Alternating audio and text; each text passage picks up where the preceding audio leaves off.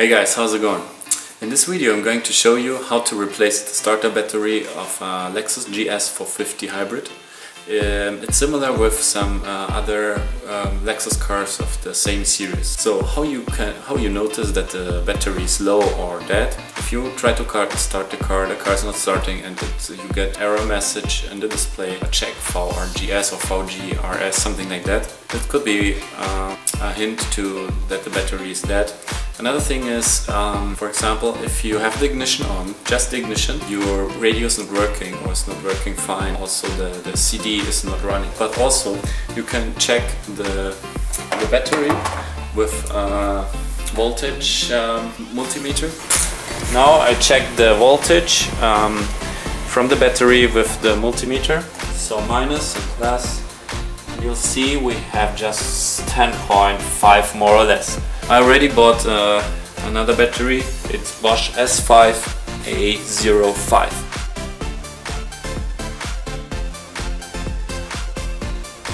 So first of all, I disconnect the fuses of the battery. It's here. The second thing is I unplug here on the left.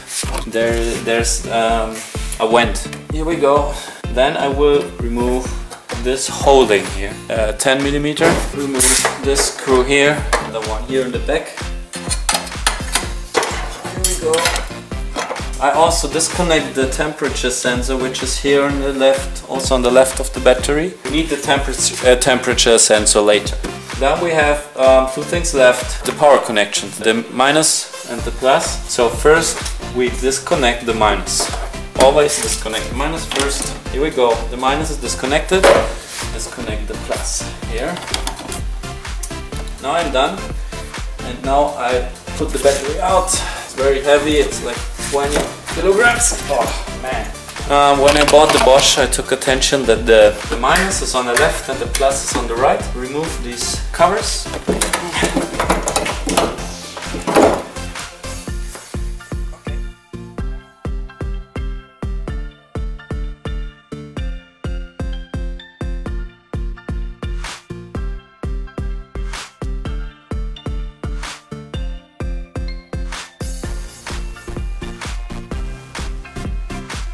Remove this cover here.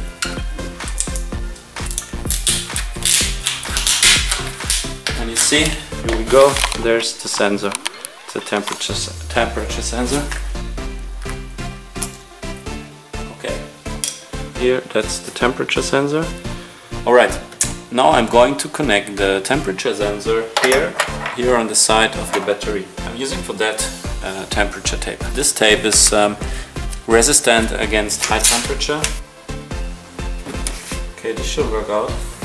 So then I have here the vent left, and the new battery has no vent exit. So I will just put this onto the battery as well, that this is not moving.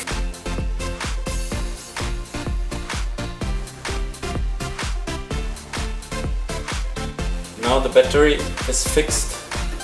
I just put the fuses back into this holding. Now I'm going to check the voltage. So we have 12.4. You can see this. Now I will put the covers back and we'll see us inside the car. Alright, now we are back in the car and I will turn on the ignition. And maybe some things have to be checked or changed. For example, we have to change the mileage to the kilometers. And what I recognized at the first, that my CD is running. It was not running before. Let me just get through the menu. So everything is on English at the moment, so I will change it to German. You have also to do some changes, I'm sure, when you change the battery. Wanna open the windows or close them? It's not working, just the driver's window. For example, the co-driver seat or co-pilot seat, you have to put it down to the half, more or less. So when you then have done this, then you put the window up, put it up, and you hold it. When it's up, you hold it 1 more second. Now it's initialized again. If I try to open it with the car's connection here, No, it's working. So this you have to do with all windows. Practically you're done for now. So you change the battery, you set up the infotainment you have, and you set up the windows. I don't know if there's something else you have to do.